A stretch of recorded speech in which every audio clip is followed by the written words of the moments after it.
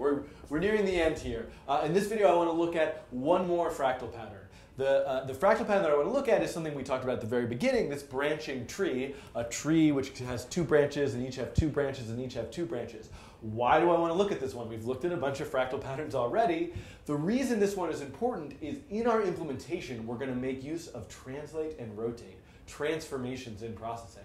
And when doing so, we're also going to make use of push matrix and pop matrix, which is going to be a very interesting technique inside of a recursive function, how we do this. So let's just first remind ourselves, what is this? What is the production rule, right? We start with a branch, which is a line. Start with line. At the end of the line, so that's one. Step two is at end. Let's say we rotate, I don't know, 45 degrees, or rotate 45 degrees, and draw another line. Then we rotate, rotate negative 45 degrees and draw a line. Right? Now for 2 and 3, we want to do the same thing. Go to the end, rotate 45 degrees and draw two lines. For each of these, rotate 45 degrees and draw two lines. So the thing I guess I missed in describing these production rules is also shrink the length of each branch each time. So you can sort of start to see that this is the rule. So let's start to write code that implements this rule. So here I have a very simple processing sketch. It's over here, right? All that it's doing is it makes a window and it draws a line from the bottom of the window to the middle of the window. So let's write that in a slightly different way. What if the first thing I did was translate to the bottom of the window? Then what I'm really doing is drawing a line that goes from 0, 0 to 0, comma, and let's just say negative 150. So I'm going to make a line there that goes, we translate to the bottom, and draw a line from 0, 0 to 0, comma, negative 150. Great. Now what do I want to do? What did we say? I want to rotate by 45 degrees, pi divided by 4, and let's draw another line. From where, though? Oh, wait. What do we need to do? Right? We went from here, we drew a line from the bottom to there. Now I want to rotate and draw another line. I need to, after I'm done, translate up to there. So I'm going to say, hey, let me translate from 0, comma, negative 50, right? Now, if I were to draw a little circle at 0, 0, where is that little circle? It's at the top, right? We translate, just to be clear here, this is our processing window. The first thing we did was translate to the bottom, then draw a line here. Then what we did is translate to here. The reason why we're doing that is now we're going to rotate, draw a line, rotate, draw a line. So let's go back, and we're going to say, hey, instead of just drawing that ellipse, let's rotate by an angle and draw another line, 0, 0, 0, comma, negative, and we'll shorten it to negative 100. And look at this. Now we have our line going to the right. We need our line going to the left. How do I do that?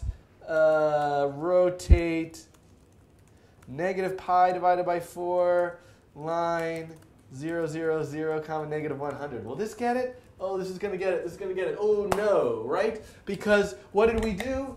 We rotated 45 degrees and drew this line, and then we rotated back 45 degrees. But really what we want to do is rotate, then pop back to where we were originally, and then rotate the other direction. This is where we can use push matrix and pop matrix. Push matrix saves the current transformation state. Where have I translated rotated to? Then pop matrix restores it. So what if I actually just said push matrix here, pop matrix here? Let's simplify some things, and then rotate the other direction. And look at this. We've got the beginnings of this now, right? We're able to draw a line from the bottom to the middle, rotate, draw a line, pop, save, rotate, draw a line, pop back, rotate, draw a line. And in essence, you know, we could look at this and say, well, we're going to be doing this over and over again recursively. We should probably push matrix and pop matrix around this particular branch as well, right? So this is the trunk of the tree, right? Let's put some comments in here. Trunk, branch right, branch left. Right? If we look at all this stuff together, we can see what's going on. We drew the trunk, we moved to the end of the trunk, we branched right and drew a line, we branched left and drew a line. So this is how transformations work in processing. But why are we doing this? We want to do this recursively. We want to say for every line, push, translate, rotate, draw a line, pop, rotate, draw a line, for every branch. So what I want to do is look at these 3 steps and look at this branching algorithm. What if instead of drawing a line there, what we were actually doing was calling a branch function? What if this was somehow a function called branch, which at the beginning just draws a line,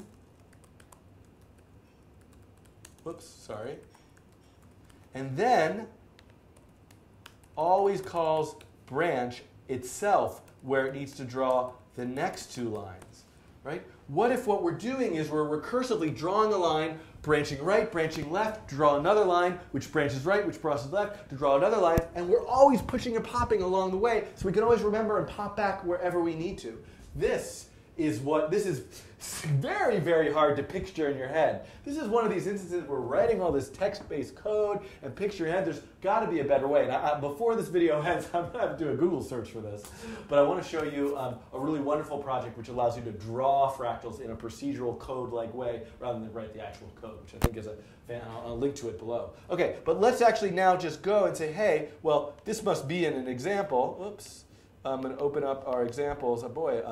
In chapter 8, fractals, and the one that I want to look at is just 8.4 tree. So let's run this one and see it. Whoops, it's so tiny. Let's make it a little bit bigger. Let's run it, and let's see what's going on, right? So look here, we can see, right, here's the tree, and the angle is being controlled by the mouse, and you can see here's our root, which has 2 branches, that's 2 branches, 2 branches. Another thing that's interesting about this is not only are the lengths of the branches changing, but the thickness of the line, is it getting thinner? No, it's not, but that would be an interesting exercise, and I do have one of the examples that does that, right? The branches are getting thinner, shorter. Could the actual thickness get thinner as well? So let's just take a look at the code. And what we can see here is exactly what I just talked about. So, maybe it is in this. So what I'm sorry, boy, I'm not doing a good job here. So this is exactly what I'm talking about. We have a branch function which draws a line. And as long as that line shrinks by 2/3 every time, and as long as that line is still greater than 2 pixels, push matrix, rotate to the right, branch again.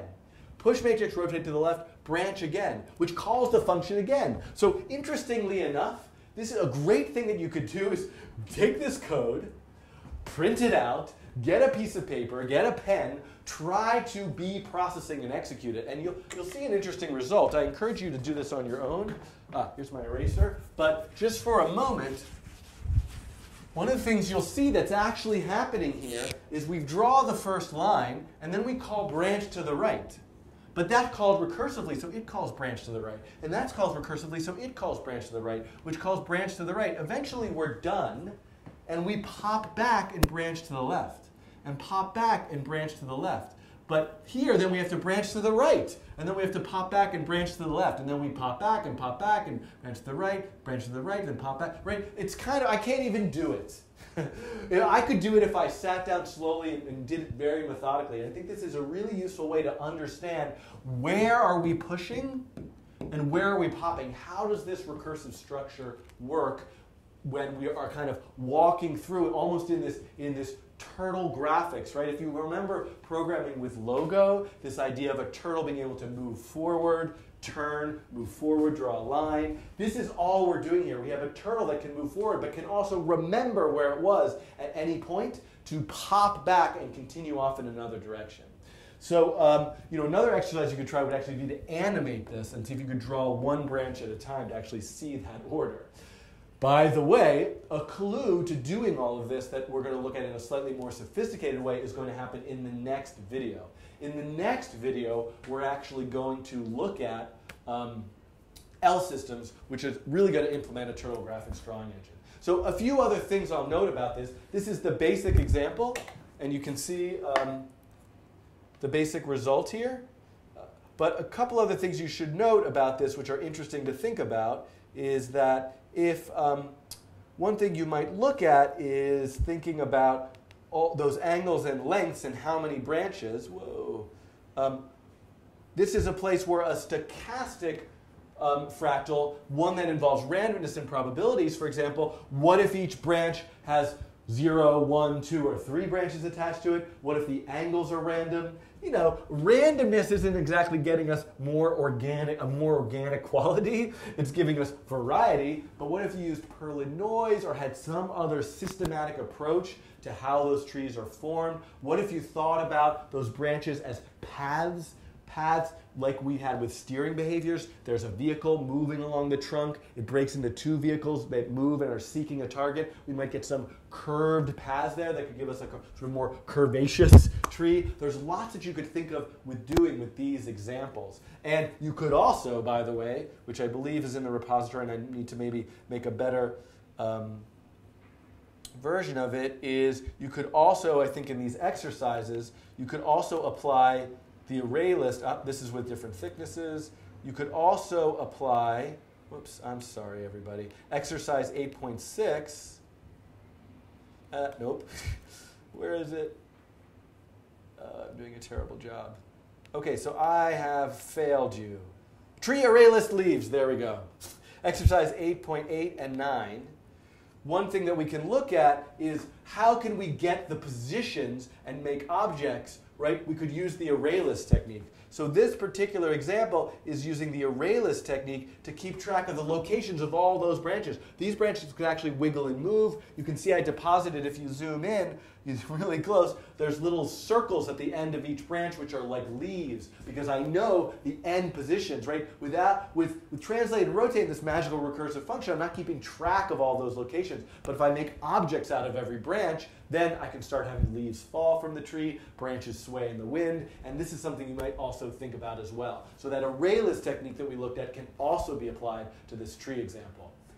And it might be worth perhaps going through this in more detail at another time, but I think that this video it is what it is right now. So, okay, thank you. And there's a lot to think about with this, and boy, anyway, I'm going to go on and we're going to talk about L systems in the next one.